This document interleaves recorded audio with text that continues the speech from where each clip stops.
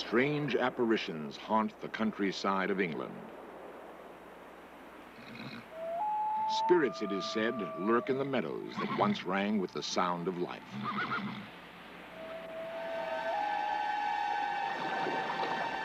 There are those who swear that the dead have risen.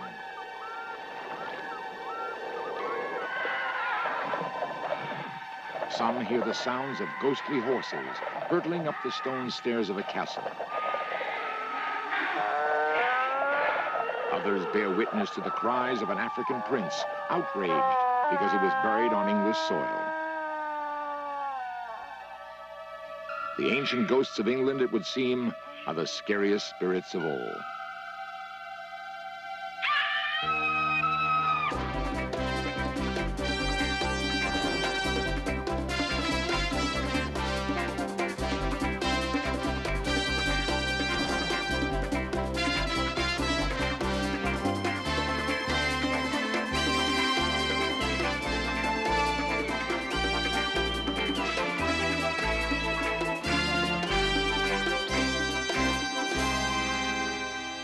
Author-investigator Francis Hitching placed television equipment in a London cellar supposedly haunted by a 17th century cavalier. On a flickering black and white screen, he may have found the last vestiges, the final earthly remnants of a 300-year-old warrior.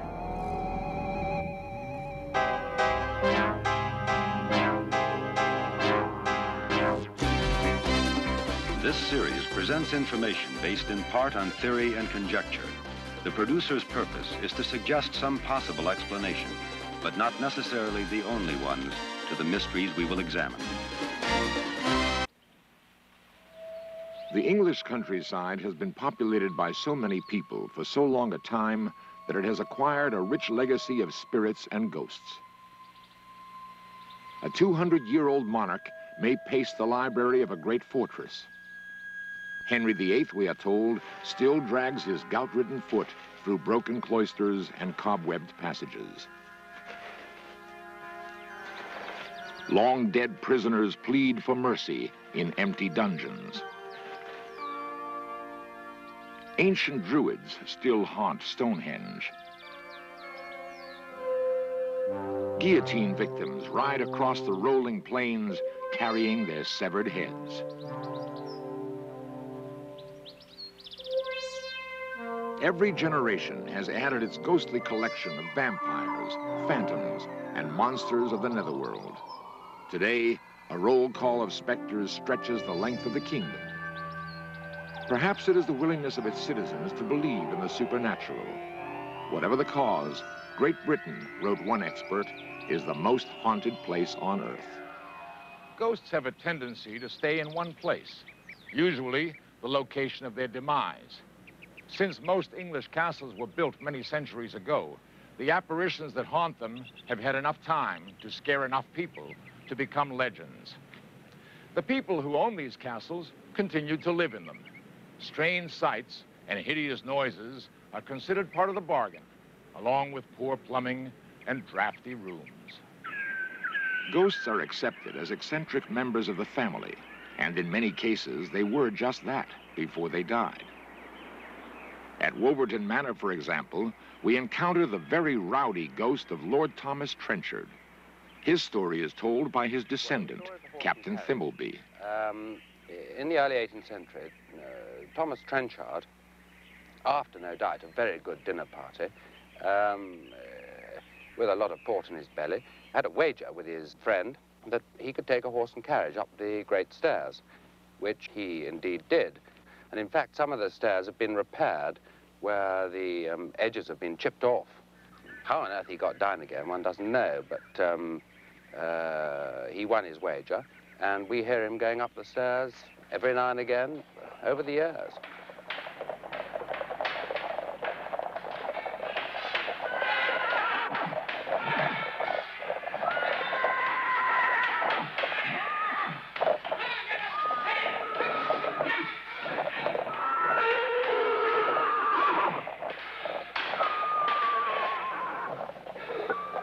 The The strange part of Wolverton Manor's ghostly carriage is that it has never been known to return down the stairs. So much for noisy apparitions. Authentic English ghosts are not known to physically attack people. On numerous occasions, however, they have frightened someone to death. This happened on a lovely country estate in Dorset, and the story is told to us by Emma Leavesley. My family had owned this house for more than 400 years, I think. And there were legends that something monstrous appeared in the middle of the night and was so frightening that two of my ancestors had actually gone mad after they'd seen it. I hated sleeping there. I used to dread going to bed because I would always have nightmares there, and I'd wake up in the middle of the night and think they were real, and there was definitely something horrible about it. Anyway, one night when my grandmother was a very little girl, which was about 1880 or 1890, she and her sister were living in this house, my grandmother at one end of a corridor, and her sister at the other end, probably the same room that I was in, maybe even the same bed.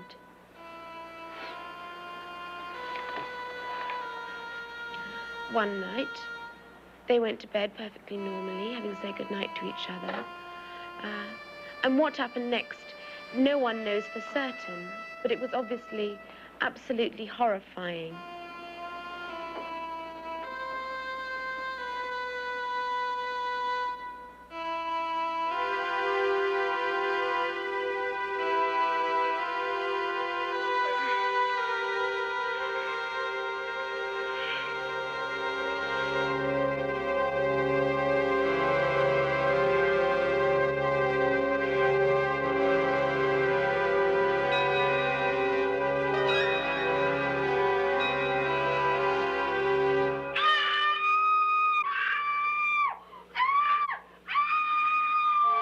My grandmother rushed down the corridor to see what was happening. As she opened the door, she thought she caught a glance of something so horrible that she nearly fainted. But it disappeared almost immediately. The worst thing was that when she looked at the bed, her sister had stopped screaming and she was just lying there dead. I hate it as a story, and I wish she'd never told me, really, because I still have nightmares about it, and I'm sure I feel something that poor girl went through when I've slept in that room. In most hauntings, sounds are more common than sightings, and ghostly rituals are usually performed by a single figure.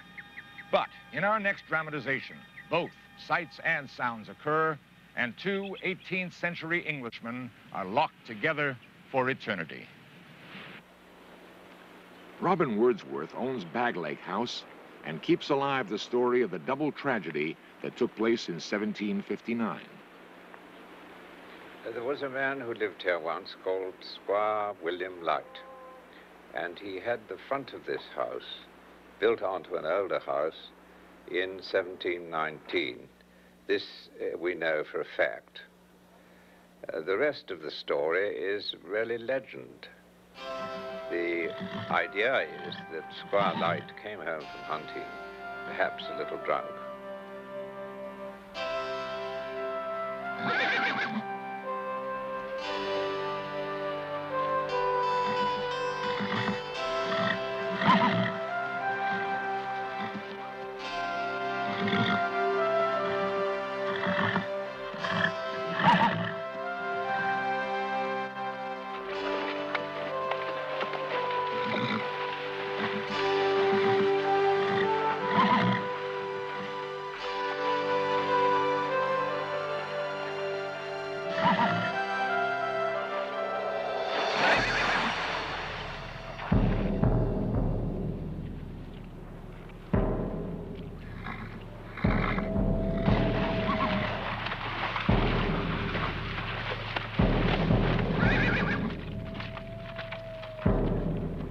The water was shallow, but deep enough to drown a drunken squire.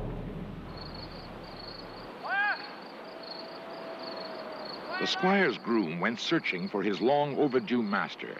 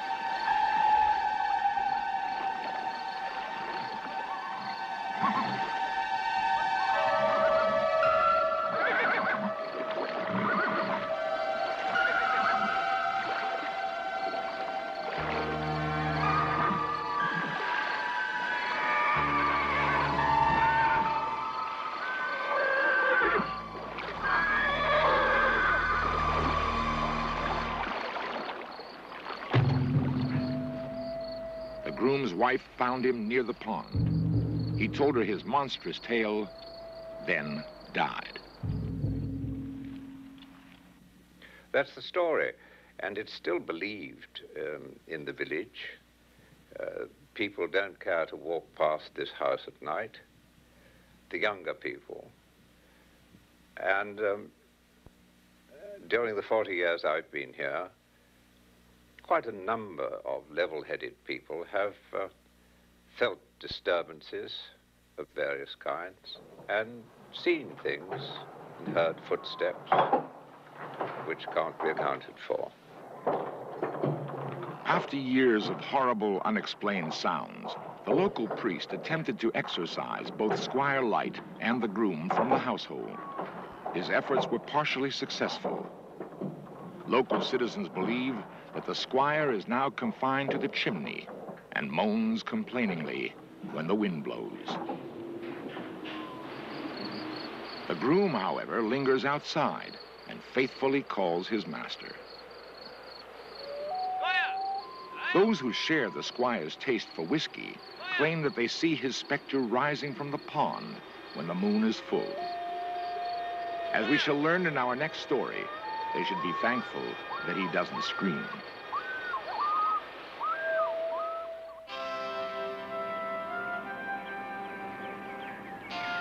Most castles are haunted by murky, intangible apparitions.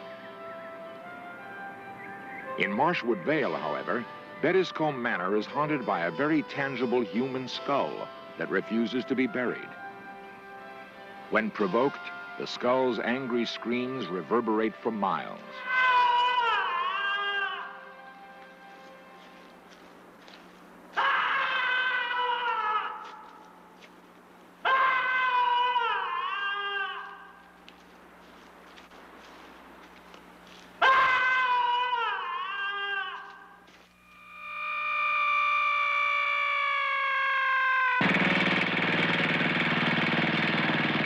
Michael Pinney, the current owner of Bettiscombe Manor, is a direct descendant of Azariah Pinney, who was exiled to the West Indies in 1685. While there, he purchased a slave and inadvertently acquired a haunt. The legend of the Screaming Skull of Bettiscombe is the legend of a Negro slave. There's no doubt about that. And that is how it first grew up. It was the legend of a prince from Africa who was exported, went through the horror of the slave trade, became a slave, came back as a body servant, and he then said to his master, the restitution you've got to see is that I am buried in my own land, not here. I'm a prince in my own country. Well, the legend says that he wasn't buried in his own land. He was taken and buried in Bettiscombe churchyard.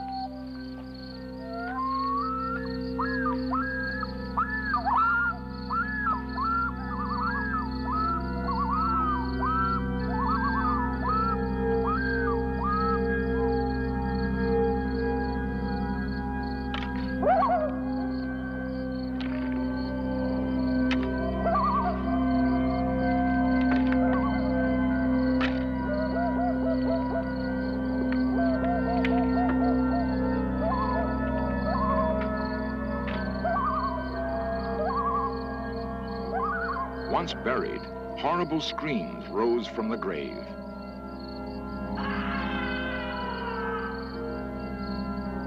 Louder and louder they grew until the skull, according to legend, worked its way to the surface.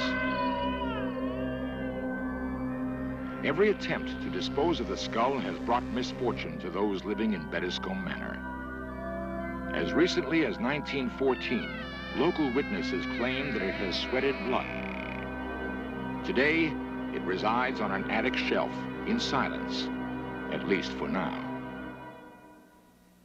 The ghosts of England are not restricted to drafty castles and lonely country estates. In the very heart of London, a 17th century cavalier, replete with plumed hat and pantaloons, resides in, of all places, a wine cellar. In some form, a tavern has operated here for at least 3 centuries. Currently, it is called the George Inn.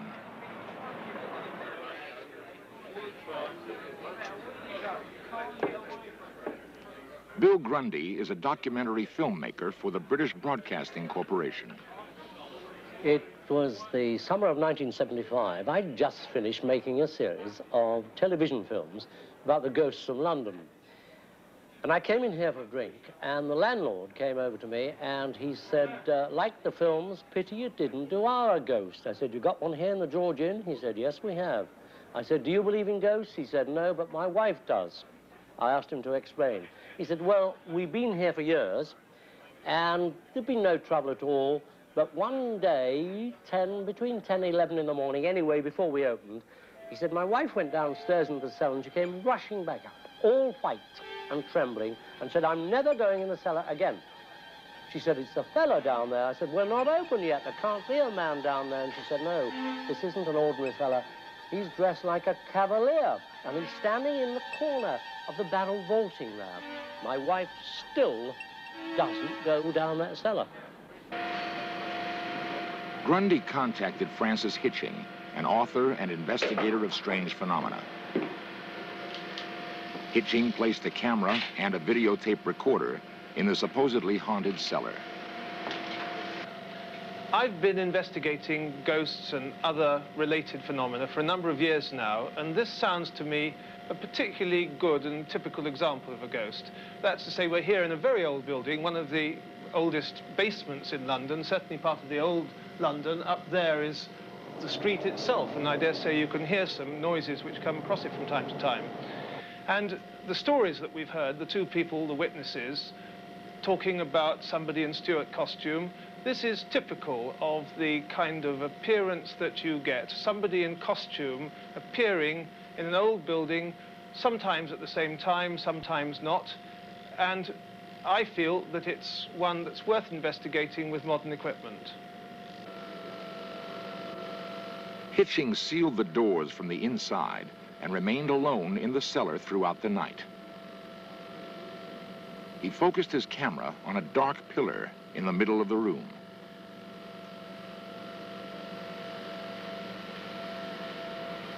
Much to my surprise, we have found something. I'd like you to have a look at it. It's a very surprising image which is coming on the screen in just a few moments.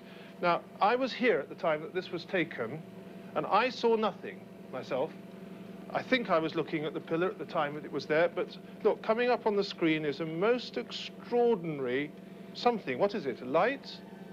It may be, if it's a ghost, is that what a ghost looks like? As I say, I think I was looking at the pillar at the time, but there it is emerging on there. Nobody else was here, and it's not an earthly thing. It's nothing that could be created with a torch. It's got curious images which goes up like that. I think it's one of the most remarkable ghostly manifestations that's happened in my experience looking for them. Whether or not it's something that can be the same ghost that's gone away now, whether or not it's the same ghost as they saw, whether it's one of these manifestations that happen sometimes when people go out trying to look for things, and instead of specifically what they're looking for, some other thing appears out of the fabric of the building, I just don't know. Until today, my theory was that under conditions of extreme emotion, that's to say great pain, great anguish, even great happiness, that somehow this emotion imprinted itself in the solid fabric of buildings, and people were able to recognize it, and it came out in the same way that clairvoyants and psychometrists, dowsers, can pick hold of a solid object and tell you a lot of things about the people who were last there. That's until today. But today I've seen this thing, and I can't explain it. And so my explanation yesterday has been torn away. what I believe tomorrow, I just don't know. I'll have to look at that again and again, and perhaps one day I'll find out.